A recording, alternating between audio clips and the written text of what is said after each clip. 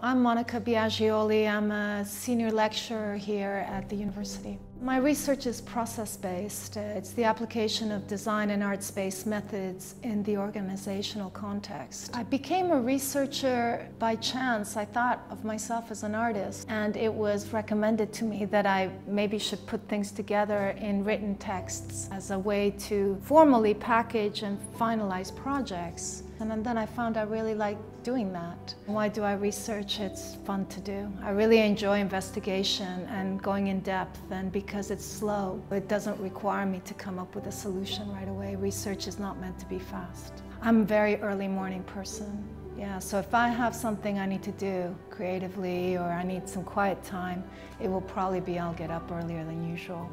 Research should never be boring. If research is boring, you're doing it either for the wrong reason or in the wrong way.